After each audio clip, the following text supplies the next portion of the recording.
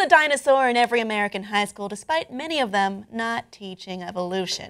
It's an outdated, overpriced piece of machinery, equipment. It's less powerful than an iPod.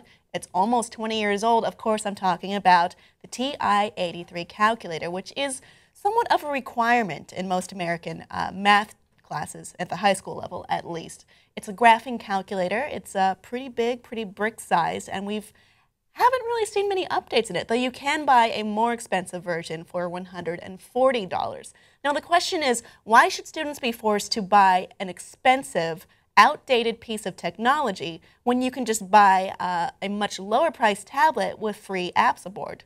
Well, the answer is kind of murky. Most of it, though, is marketing.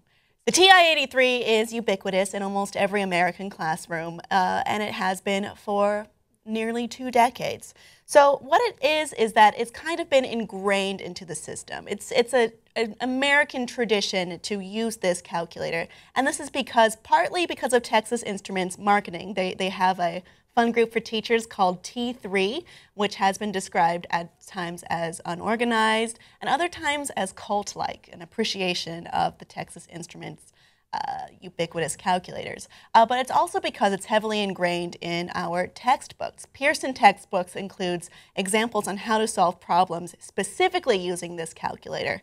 And we also have it ingrained with College Board, which it has pretty much running everything to do with the SATs, making these calculators a requirement for the SATs and many other tests related to making sure you go to college and have a stable life according to your parents. But assuming you go to a reasonably good accredited university, there are 2 things that are true. 1, it is criminally overpriced. 2, it is probably still worth it. Bob Lochdahl, a math teacher in Hatboro, Pennsylvania, told Policy Mike that he does feel kind of dirty telling his parents that they have to buy this device when he knows well that he can teach without it. There are different alternatives. Of course, you can get a Kindle tablet for $50. You can get a Casio-made alternative for $50, and there is a free app for that. It's called Desmos, and it does almost everything that a graphing calculator can do. This specific graphing calculator can do.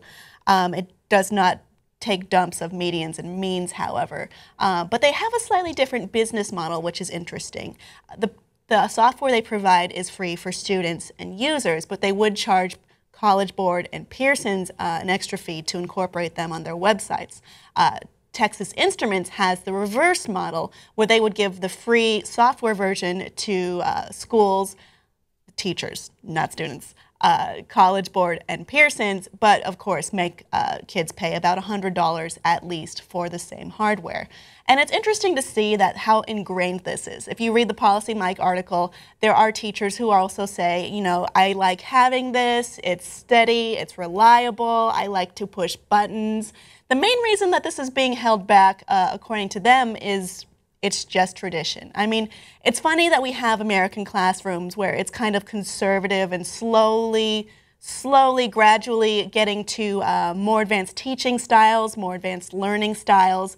And it's super ironic that we are doing this specifically to math students, where the kids who excel at this are the ones who will be innovating and shaping and changing things through engineering or what have you as they move on to the college level and in their careers.